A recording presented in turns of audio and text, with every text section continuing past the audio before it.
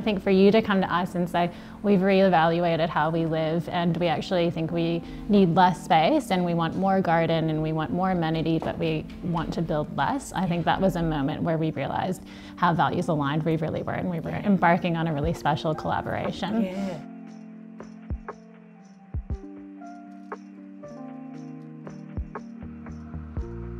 Urban character and architectural character drew me to Port Melbourne in the first place. I love that there's always activity around. So, you know, the cafe's always buzzing, pub out the back's always thriving. There's a lot of beautiful parks and gardens and really established old historic trees just across the road. So we've been living in Port Melbourne probably for about 24 years.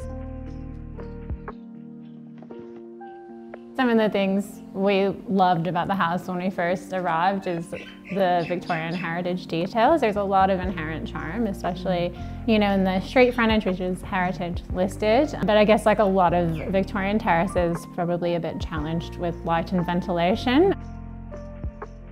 It's wonderful to keep cool when it's summertime, but really cold. And it had an 80s extension tacked on. I remember your pink bathroom. Yeah, and this space out the back was actually almost like a conservatory. Single glazed, and the only heating was an open fire. So you can imagine it was really thermally inefficient. Claire and Luke were really looking to improve the thermal envelope of the house and bring in more light and ventilation. You also spoke to us a lot about family and entertaining and how your family comes to visit from Tassie and wanting space to be able to accommodate them. We bought the house in 2013 but didn't live in it because we moved fairly immediately to Copenhagen. We engaged Breathe for some reason before we left, and we had a growing family at that time. 2 kids, and it was a chaotic life, and we were thinking, oh God, we need so much more space.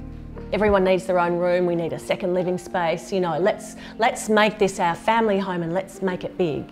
And then we sort of left Breathe with that brief, moved to Copenhagen, and really interestingly, it completely turned us around on what we need and how we should be living. We in Copenhagen lived in a very small apartment. We came to realise that we really didn't need that much room. And in fact, we loved being and living close together. When we came back to Melbourne then, really we changed our brief completely. Reined it in, much more in line with Breathe's philosophy to build less.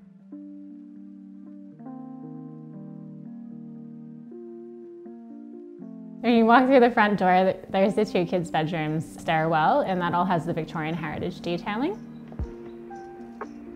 And you come through and there's sort of a threshold moment between old and new, and the original floorboards stop and the new recycled floorboards begin. And that's when you are in what is the original footprint of the house except for the last meter or so, but has been reconfigured into a more sort of contemporary space with the courtyards carved out of it to bring in the light and the ventilation.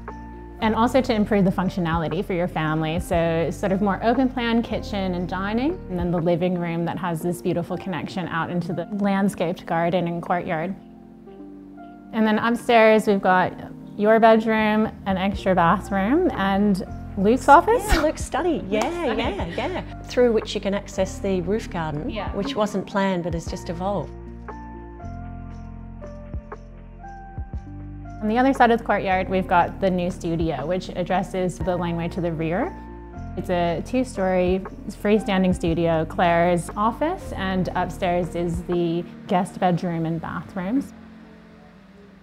This central courtyard, that's fairly typical of a Victorian house. The light only came into the room via 2 small windows. It wasn't a space you could actually look out into nor use. But I think opening that up and adding a big glass slider and a large glass wall, all double glazed, has been a revelation actually.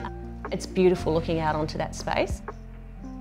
And then the rear courtyard between the buildings is only small, but gee, it works hard for us because it's like an oasis out there.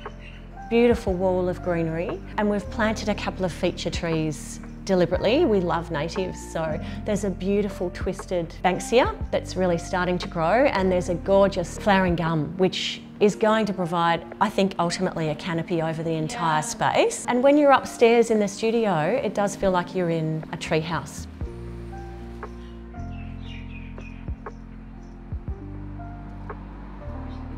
I love timber and I love brickwork and recycled materials, and I love an honesty in materials. I like to use a material and for it to just speak to what it is.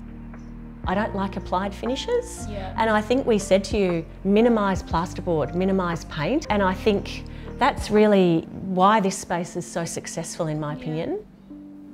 We were always looking for ways to lower the embodied energy of the project, so looking almost exclusively at recycled material, because the recycled brick is really the hero of the materials palette, and certainly in the studio it's basically every surface. So it's double brick, recycled brick to the outside, recycled brick to the inside, and recycled brick floors as well, except for on the mezzanine level, which has the oiled yellow tongue.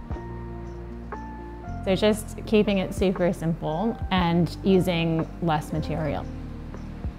The stack bond formation of the brickwork I think is beautiful. It's contemporary, so while the bricks are recycled it just looks so stylish, and people often stop out the back of the place and say, hey, I haven't seen that pattern of brickwork that often. As far as the internal materials palette, the recycled hardwood floorboards are Taz oak. They're recycled from other homes around Victoria, and I love that they speak to the existing floorboards, which are the Baltic pine, but they are different size and character, and they're local instead of imported. Every time I come to your house, I just love the way that the patina is developing on the materials. It has a really beautiful authenticity about the materials. The key elements of the house that's really successful, I think, is the lighting. I'm not a big fan of downlights. They have a time and a place when you need sort of work and bright light, but I love just the lighting scenes. And really wanted a house that was lit really thoughtfully and carefully with warm light, actually enhancing each of the unique individual spaces with a really special lighting piece.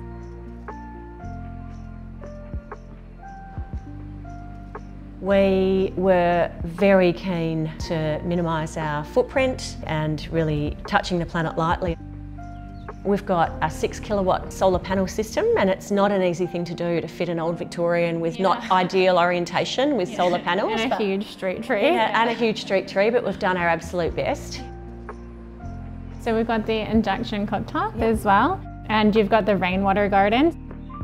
All of the masonry provides an extraordinary amount of thermal mass, which stabilizes the temperature over time.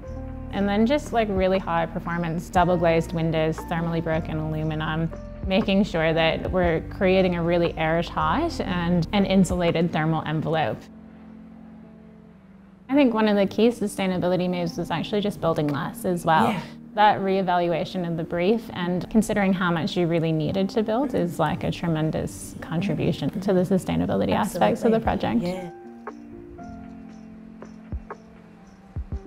Brick and Gable House is a really beautiful, humble example of living in a small footprint, of a family reevaluating what they need to reduce their impact on the planet. And one of the things that's been really special about this project is the values alignment between yourself and Luke and Breathe as well. And because of that, we've been able to deliver a collaborative project that really heroes sustainability, reducing embodied energy, generating power on site, and really honoring the way that you live as a family in a really simple, robust, and thoughtful way.